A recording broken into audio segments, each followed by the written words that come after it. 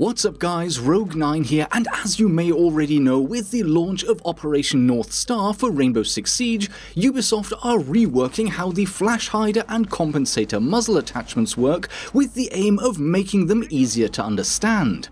I've spent the entire week doing some serious legwork to understand how these changes will affect the game and what they mean for you. Let's go check it out.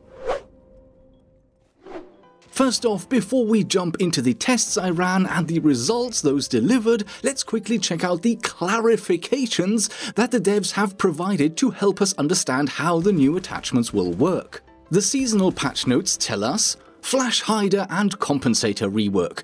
Changed how the compensator works. It will now be more efficient at mitigating left and right recoil. Flash Hider now only affects the up speed, making the gun climb slower. Well, so far in terms of the precise function of each attachment, this simplistic description is actually as clear as mud, and spoiler alert, my testing has uncovered that one of those statements is not even true. We jump over to the designer notes to see if we can get more insight from there. Muzzle rework. Flash Hider reduces the speed and intensity of vertical recoil. Compensator reduces the speed and intensity of horizontal recoil. And yada yada yada, we expect that this will make some weapons feel easier to control than before once players begin experimenting, so as always, we will be closely monitoring performance and stats and will adjust as needed. Once again, even with the added paragraphs, this info does not really give us a concrete explanation into how the attachments will work, and that last paragraph, some weapons feel easier to control than before once players begin experimenting, well, that's what we call foreshadowing. But there you go, that's the official information, and so far we have learned Flash Hider, good for vertical recoil, Compensator, good for horizontal recoil, allegedly. Now, how do we confirm these claims and how do we provide more details? It's time for some experiments, and step one is for me to prove to you that my methodology is sound and that the results I have obtained are trustworthy.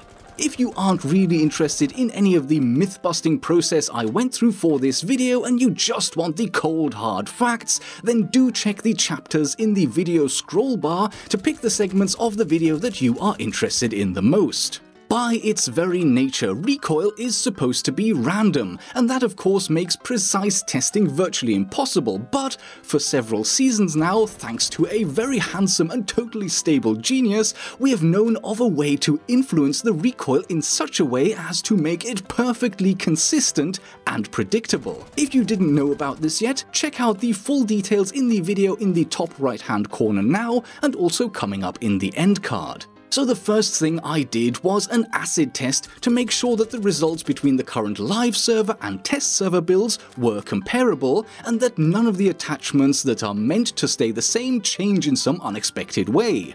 In the background, you've been seeing that very test footage of various guns with no attachments, the muzzle brake, the suppressor and extended barrel, and as you can see, the recoil patterns match up perfectly between the test and live servers. Hooray and huzzah! We are now safe in the knowledge that our results will be comparable. The next step is to come up with a method that allows us to deduce the function of the newly revamped attachments, and for that, I resorted to simple pixel counting in screenshots. How many pixels up and to the side is a bullet with no attachments on the gun minus how many pixels with the attachment, and we should get a pretty accurate insight into the scale of the improvement. To prove that this method works, here is the info provided directly by the Ubisoft devs on how the attachments currently work on the live servers, and if we gather some recoil samples from, say, the L85, then we get these results. Here is the table with the first shot vertical recoil in pixels at 1440p, the total vertical recoil before the gun tops out, and the total horizontal recoil for that same final bullet.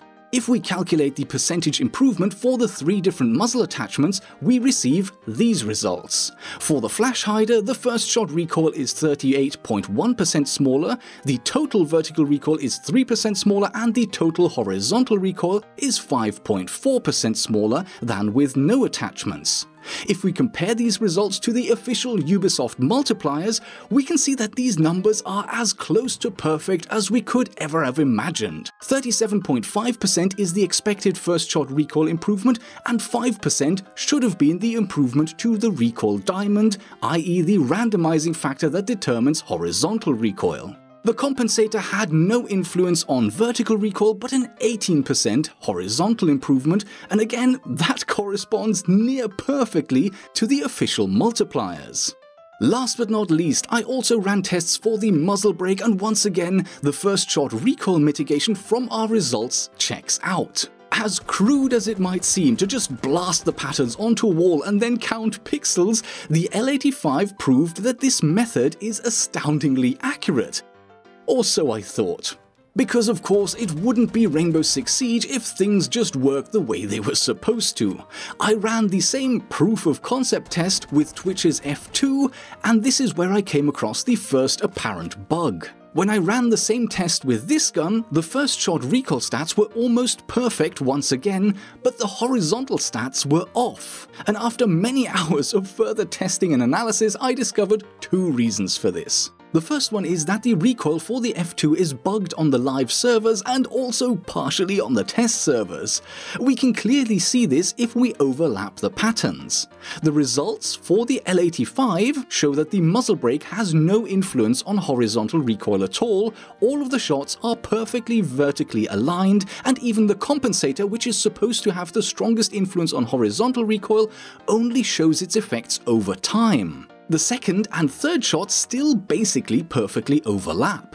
Now if we check for the F2, we can see that, ironically, the horizontal offset for the compensator seems to be accurate, with a gradual change from shot to shot, but for the two attachments that are supposed to have very little effect on horizontal movement, already the second shot is only half as far to the left as it should be, 3 pixels instead of 6.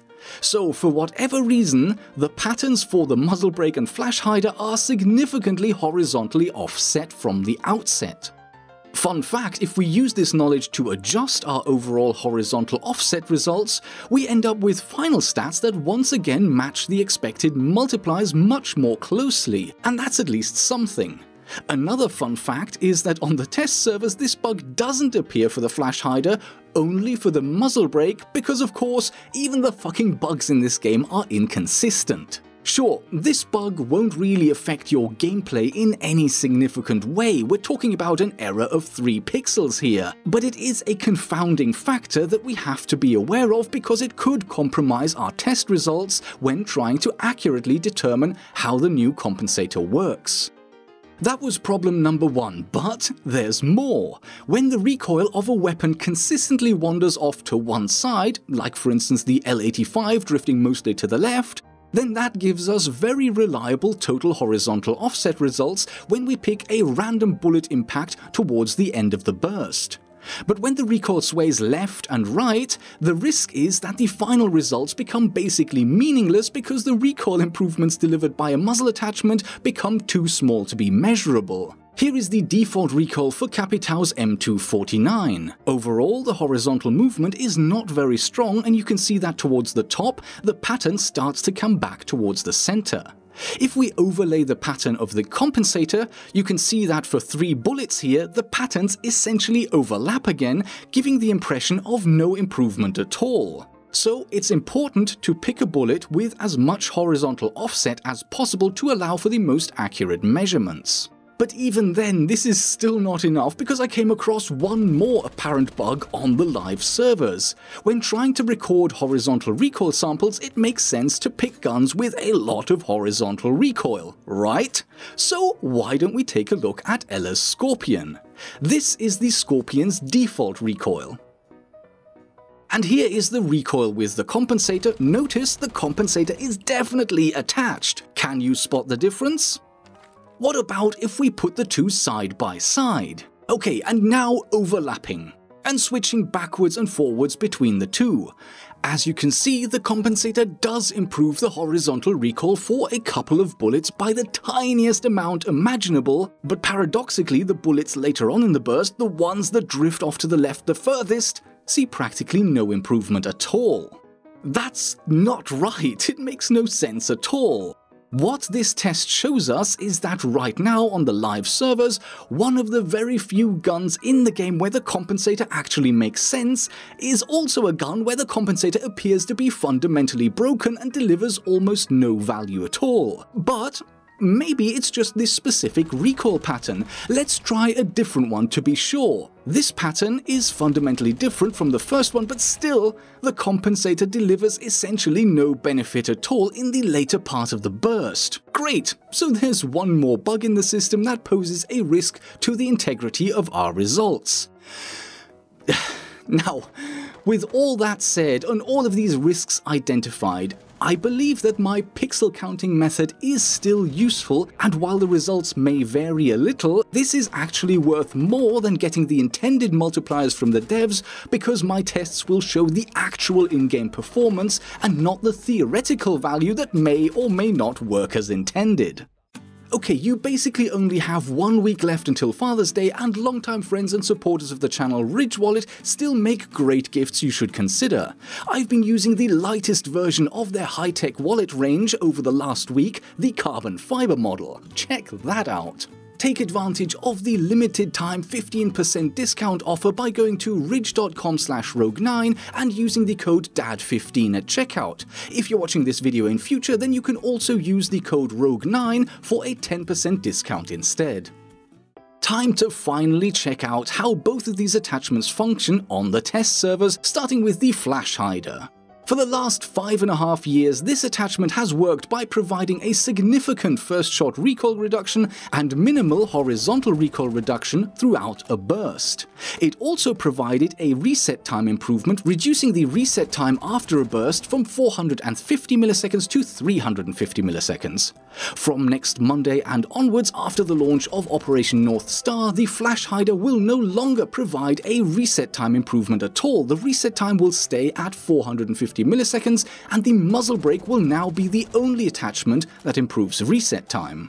And instead of a compromise between vertical and horizontal recoil improvement, the new Flash Hider will only improve the vertical recoil component. But crucially, this will not just be for the first shot of a burst, but for every single shot, much like the benefit provided by the vertical grip. Overall, I measured a total recoil reduction of 15.8%, 15.7%, 16.7%, 14.5% and 16%, with first-shot recoil reductions of 12.7%, 12.7%, 13.7%, 11% and 13.3% respectively. My explanation of why the overall recoil reduction is greater than that of the first shot is that the first shot recoil multiplier is still being added and interferes with the results there, making them seem smaller than they actually are, but that's just a minor detail. The bottom line is that in terms of countering vertical recoil, the Flash Hider is getting a huge, immense, gargantuan buff compared to how that attachment has worked up until now. It is nutty how powerful this tool is now. And if you also use the vertical grip, the newly resulting muzzle climb is an absolute joke. You barely need any vertical recoil compensation at all in order to keep your gun on target. We expect that this will make some weapons feel easier to control than before once the players begin experimenting. Yeah, no shit, Sherlock. If you provide a massive buff to an attachment, of course it's going to make things easier. Who would have guessed? The patch notes for the Compensator also mention that this attachment is getting more efficient, i.e. buffed, but my test results demonstrate that this is in fact a lie. Remember, for the last 5.5 years, the Compensator has provided a 17.75% horizontal recoil improvement, or at least that's what it's supposed to do. As the Scorpion clearly showed, it apparently doesn't always work as intended. Now, my test server results show that the overall horizontal recoil improvement coming to the game with the new patch is going to be 22.5%, 16.9%, 13.8%, 14% and 19.2% for the handful of weapons that I tested. And when we visually compare the live and TS build results, we can see that sometimes the Compensator is better. Just by a little bit, but still. Sometimes it's about the same.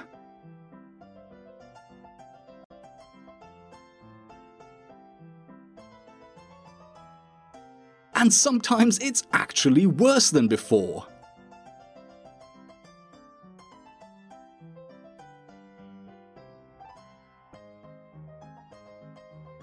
Not only is the effectiveness of the new Compensator kind of inconsistent, with percentage improvements between 13.8 all the way up to 22.5, but the comparison to the old Compensator that is still live right now is also totally inconsistent.